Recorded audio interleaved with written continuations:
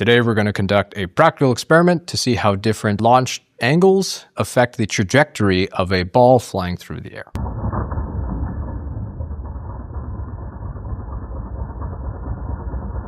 I'm Brogan Pratt, and I've been teaching robotics design for over a decade now. And today we're going to be using a 12.7 millimeter wiffle ball from the FTC Robotics DECODE season.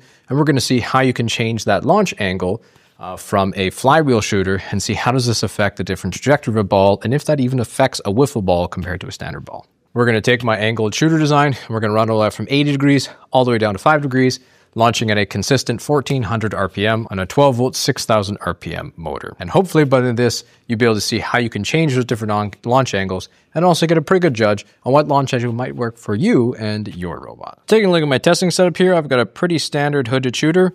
I have a sheet of polycarbonate and some thick PCTG prints in the back, running with some standard plywood on a bare 6000 motor and a 96 millimeter 30A shore hardness wheel.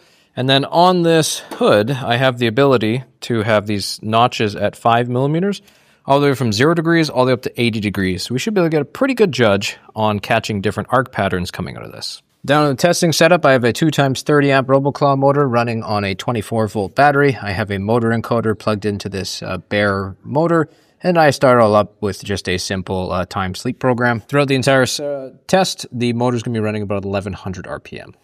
Let's start our max angle here out at 80 degrees.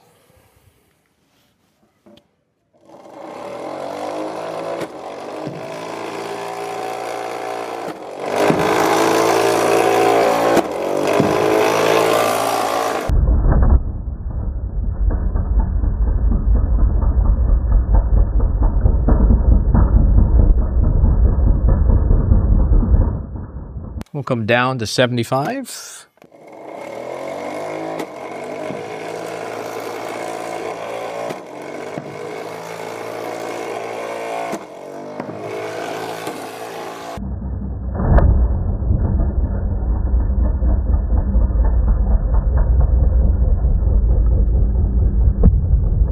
We'll come down another 5 degrees.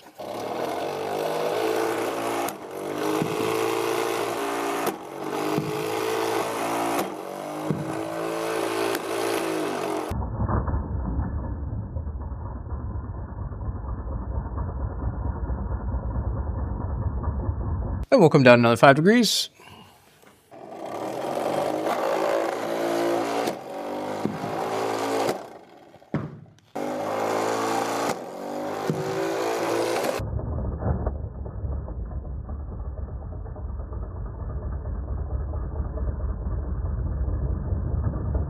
We'll come down another 5 degrees.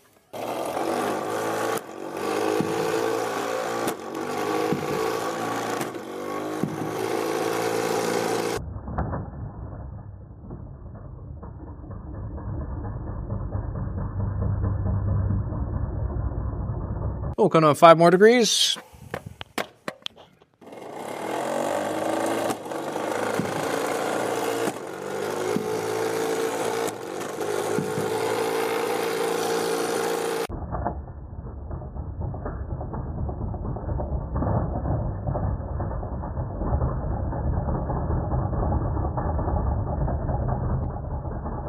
And we'll come down another 5.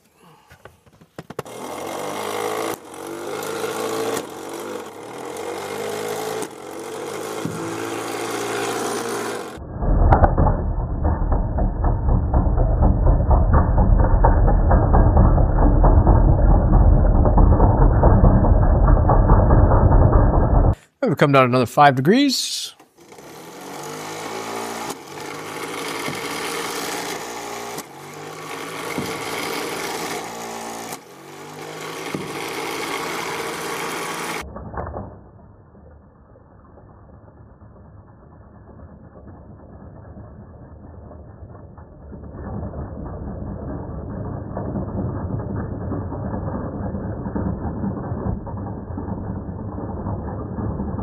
Let's come down another 5 degrees here.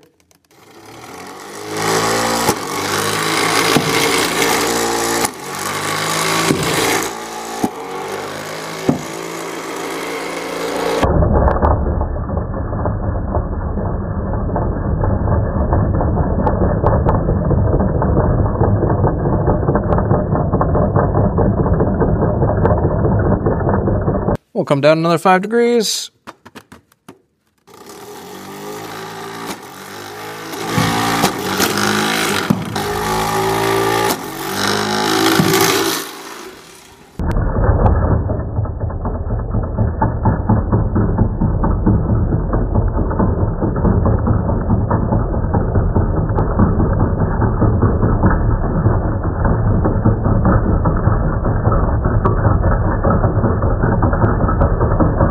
We'll come down another 5.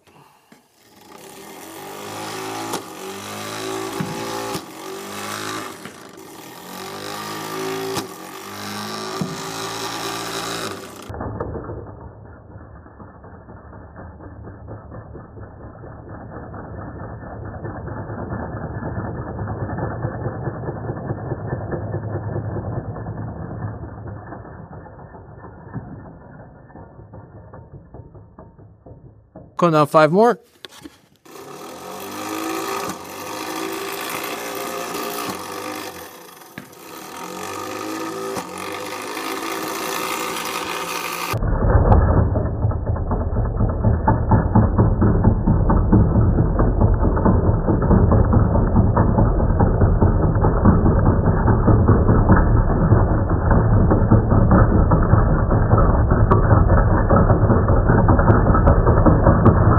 We're now at a 5-degree launch angle.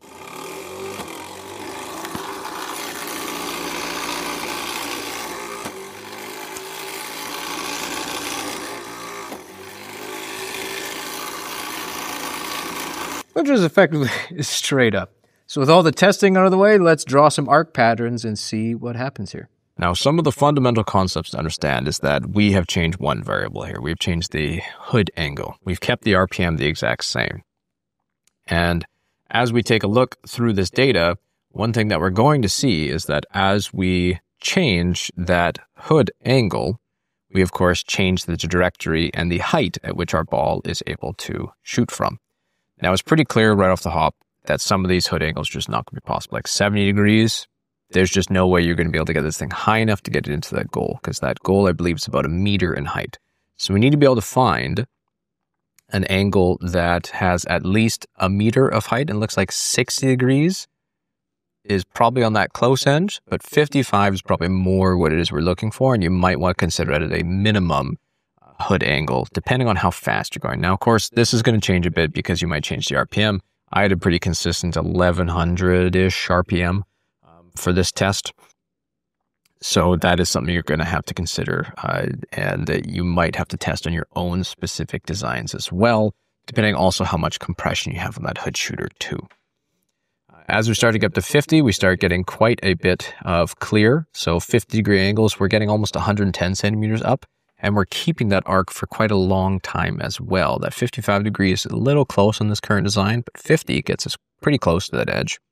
45 gets us even higher, and then as we start to hit 40, there's a pretty stark difference between the 45's launching path and how far we'll go, and 40 and how much it starts to actually arc. Now, as we come down to 35, I didn't actually test 35 here, so this is a predicted path based on the, basically to split the middle between 40 and 30 degrees. So now you start getting into a bit more of these arching shots as you start bringing down some of these shots. And I would say that 10 degrees is probably about the absolute minimum I would consider going, because when we saw 5 degrees, I'd actually end up catching your hand. So we look at these overlaid on top of each other. We've got a 10-degree shot and a 70-degree shot. You can see that obviously the angle changes quite a bit on this test setup. And that's, of course, exactly as we'd expect when we plug these things into some different models for trajectory pathing. When we start getting that midpoint between those 10 and 70 degrees, try to give it a bit of that arc. When we look at all these sort of lower angles, you might want to consider anything that gets you above 100 centimeters. In this case, anything of 50 degrees and lower is likely along those testing lines, maybe 55. Again, depends on the speed at which your shooter is going. We start getting below that 35 range, we can start to get these much more lobbing shots. And then if we were to overlay them all together, this is some of that data that we get. So some things to think about is the more contact time you get on that hood, the faster that ball is going to be going. So down near the bottom section here, these balls, their velocity is likely traveling faster than these balls' velocity is. And we can see that just by how much hang time there is inside of those shots. Some things take a lot more in that shot as well, because you're getting far more contact area on top of that ball, because we're contacting far more of that curved surface before it's able to actually launch itself up. So this comes down to some sort of decision whether your team decides to do a fixed angle shooter or some sort of variable angle shooter if you are shooting a hooded design in this test. When it comes to a fixed angle, it can be more challenging to be able to launch yourselves from different positions. And if you're going to choose a fixed angle hooder, it's a lot simpler to program because you don't have to have an adjusting hood design. It's also a lot easier perhaps mechanically because you just have one fixed position and you change the RPM of your flywheel instead to be able to speed the RPM up and speed the RPM down. Now that may or may not affect your ability to have higher throughput at different distances because when your flywheels are going so fast, you have so much inertia, it can be harder to slow it down to the specific speed that you're looking your flywheel to actually hit on instead. So having a variable hood might allow you to be able to get up nice and close and fire shots, as well as getting far away and still be able to fire your shots. But of course, that comes with some different complexities. Although I think one thing that might get you the kind of easy benefit is having a simple long shot and close shot. So you just have two fixed positions that your hood rotates between. It's also possible you could design up, say, two hooded shooters, and you have one hooded shooter that you can fall into when you're close, and one hooded shooter you fall into when you're really far away, depending on how it is you want to go about approaching these things. I think there's a lot of ways that teams can end up taking this.